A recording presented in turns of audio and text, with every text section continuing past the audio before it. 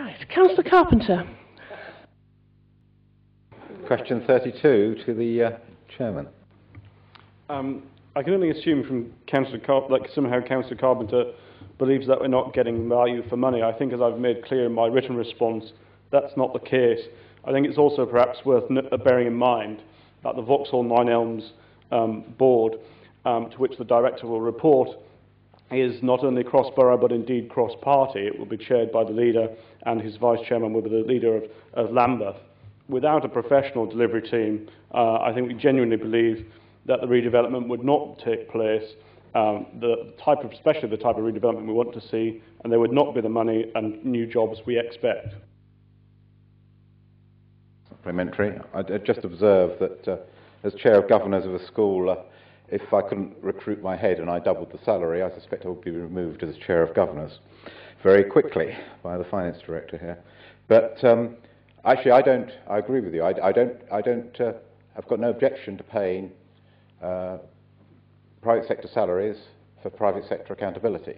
What I have a problem with is giving private sector salaries for public sector accountability, i.e. no accountability. Perhaps you could tell me how many directors in Wandsworth have been sacked in the past 10 years?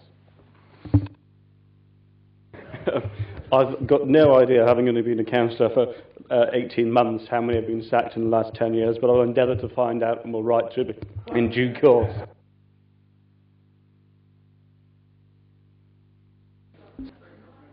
Councillor McCausland.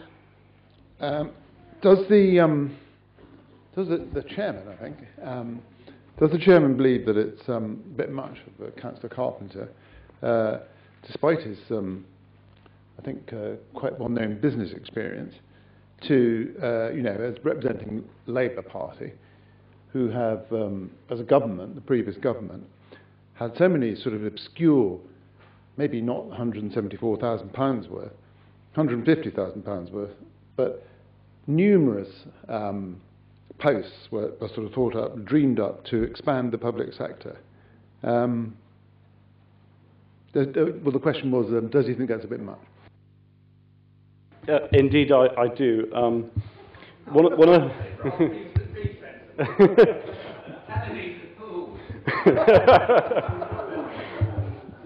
One only has to look at the sort of enormous explosion of quongocrats and everything else that we saw in the 13 years of Labour government to look at how easy, and I think it's quite surprising when one actually does speak to ministers, that many of them are finding it actually relatively painless to cut back in their departments, because actually things did grow too much and they were far too unaccountable. Councillor Rabchek. Question number 33 to the chairman of the committee. I'd thank Councillor Rabchek for his question. I think it's very important we listen to the staff of views who do an excellent job, and I will place a copy of the survey in the members' room for colleagues to see. Supplementary.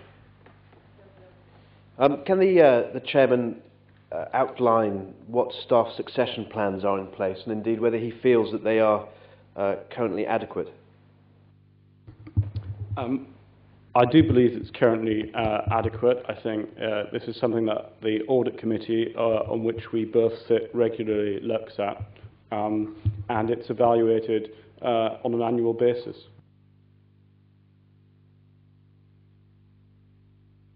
Time for questions is over.